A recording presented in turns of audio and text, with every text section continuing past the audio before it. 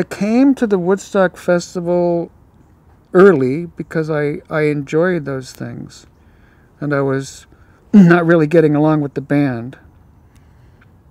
And I came on Thursday, and I just went out to watch things. And I didn't know that Michael had gotten this idea to film it, and he had hired these film crews that had worked on social political things, documentarians really, but social political at that particular time.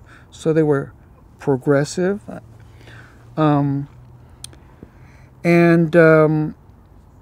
I was just hanging around and listening to the music. I saw a lot of the music on Friday, Saturday, Sunday. And on Saturday, the Santana band had trouble getting to the stage, so they asked me if I would entertain the crowd for a few minutes as a solo artist. And I hadn't done solo in a couple of years, so I didn't. I said that I didn't have a guitar, and they said, well, okay. And they got a guitar, this Yamaha FG150. It's a cheap, good guitar. And then I said, well, I didn't have a guitar strap, so they tied a piece of rope onto it, and then they kind of pushed me out there to be like a jukebox, really, for this crowd. I had no idea what to do because I hadn't played with the band, without the band, for a long time, and so I just sang some songs, you know, an eclectic mix of a few songs. Nobody paid any attention to me at all.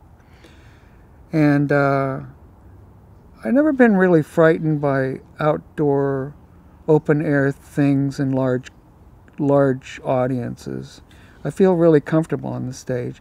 So I walked off the stage, and I asked my partner there, who was working on the staff, if it would be okay if I sang Fixin to Die Rag, because I was saving it for the band set later on. And he said, nobody's paying any attention to you, so what difference does it make what you do? And I thought, okay. And I went out there and I did the fuck cheer, which we had invented a year before. And I yelled out, give me an F, and the audience looked at me and yelled back F, much to my surprise. And then I spelled fuck, and then I asked them what's that spelled, and they all yelled fuck. And then I sang the song, and they seemed to know the lyrics, and they seemed to get kind of excited about it. And then they started standing up, and so I felt pretty good because, like I said before, what I was doing, they had paid no attention to or had any interest in. And then I left the stage, and then the MC said that was Country Joe McDonald.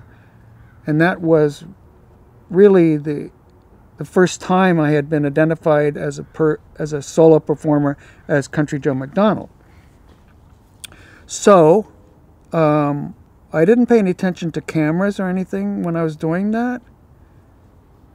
A vague memory of somebody filming me, I don't know. I wasn't thinking about it. But a couple months later, Michael Wadley asked me to come to Los Angeles to see something, and I didn't know what he was. I had no idea what he was going to show me. So we sat down, just the two of us, and a projectionist, in a viewing room in Los Angeles, and he showed me that part of me in the Woodstock film. I couldn't believe it. It was unbelievable, really. And he said, how do you like it? And I said, well, it's great. I guess I said great. I don't know.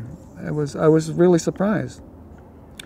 And then one thing led to another, and the movie came out, and the band broke up, and I got work as Country Joe McDonald, and labeled because of that identity in the film. Well, for my whole life, really. I think Michael Wadley was very courageous to put me in there, and he wanted to make a social political statement with that film, aside from just the gathering of these new kinds of people.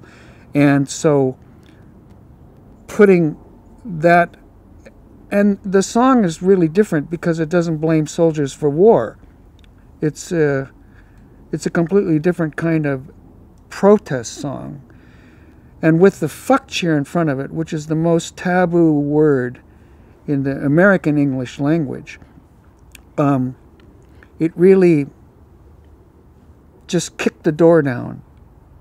It kicked the door down for language and for attitude, because my attitude is so in your face. I'm just there saying, here it is, you know, and the attitude of the person and the way it places blame.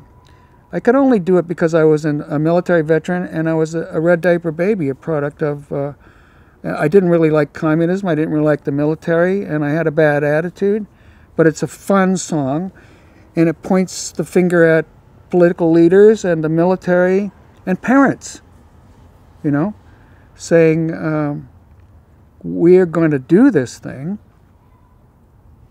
we're going to fight this war for you, but we don't like it. We think you're full of shit. And fuck you, essentially.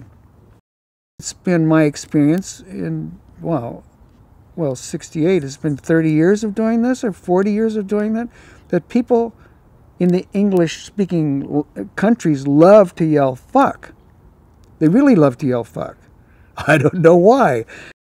I watched the film with Michael Wadley, and I watched those people in the audience, because he had a lot of, and she told me she had to cut to the audience in a lot of spaces because she couldn't sync up my mouth with the audio. I saw the fucking hell. These people were singing the song. I couldn't believe it. I really could not believe it. It was fucking amazing. And I personally think that it was a revolutionary moment, a cultural moment for Anglo-Saxon, English-speaking Western world. That movie was so popular. It mainstreamed the word fuck. All those grunge rockers and rappers should give me a little royalty for that, for knocking down the door. And I couldn't believe, I have no idea what my moment meant, but I know it meant something really important that allowed Faye Dunaway in the film Network. I went to see Network. It was like, what, 5 years or 8 years or 10 years after the Woodstock film? Because people got fired for playing the fuck cheer on the radio. DJs lost their jobs. And I watched Faye Dunaway in that movie say fuck and motherfucker about 25 times in the movie. And the critics loved the movie, and she got paid a lot of money.